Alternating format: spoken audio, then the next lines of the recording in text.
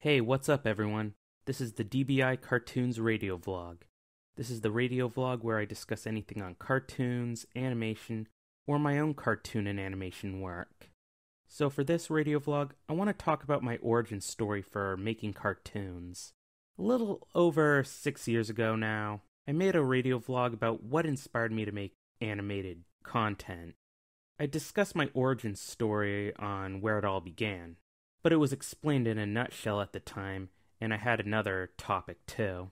So I'm going to explain my origin story in more detail, as I am ready to explain at this point. So, as I said in the previous radio episode, it started out when in high school, in my sophomore year, fellow students would watch Flash animations, and they watched them on school-issued laptops that we would borrow in class. I would then go on the sites and watch that Flash animation content myself, even though we were not really supposed to, as the laptops were intended for educational use only. These were on sites like Cheeseware, that site I know is no longer a site to visit, and a couple other sites. So after a while, when I was a junior, I was watching this stuff and I thought about making my own animated content at home. So I used Movie Maker on my Dell Windows XP computer and used frames made in Microsoft Paint. That's the computer I had at the time, and I was just going for it with the software I had available. I wanted to see if I could shrink certain frames in Movie Maker to make the characters talk like in the Flash animations I saw, and it worked, although not as fast as I make the frames now. The first animated video I would make would be one on my brother Tanner trying to prank call a Dell computer representative. I played as the representative he was calling. There wasn't really much of a video except a photo of him and his mouth moving up and down. After that, I would make other animated videos for fun on that same Windows XP. They even included I Just Want to Be Lazy and The Stupidest Police Officer, which I still have uploaded. I made all these videos around late 2006 to 2007. And animated cartoons were not the only thing I made on that computer, but there were also pictures I printed out to make laminated bookmarks and badges, print, cut out, laminate, and for the badges I would glue a safety pin. I also printed out pictures for a button maker, something I don't have or do anymore. And where in the world would I make all of this content? Especially in 2006 and 2007 and even 2008? You would say that the obvious answer was in my own house, and you would be right. But where is that house? Well, it was in a small town called Shapleigh, Maine. A rural town at its finest. It's a place of forested wilderness, lakeside camps, and farms. Doesn't sound like the ideal place for an animation studio, but it was the place I had. So what about starting this YouTube channel?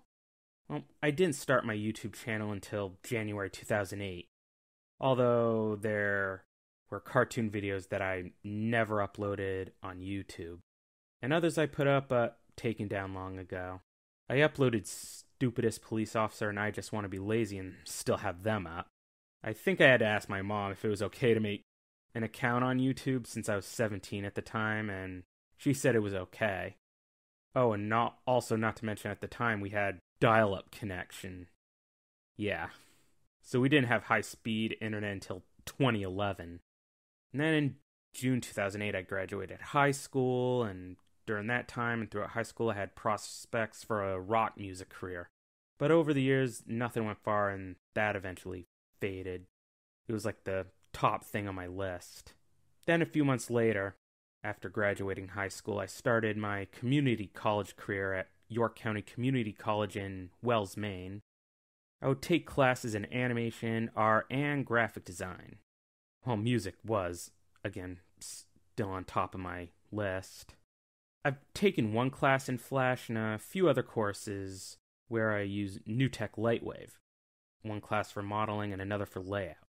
The programs were tough to use at first. But in my third NewTek Lightwave class, I got better at NewTek Lightwave.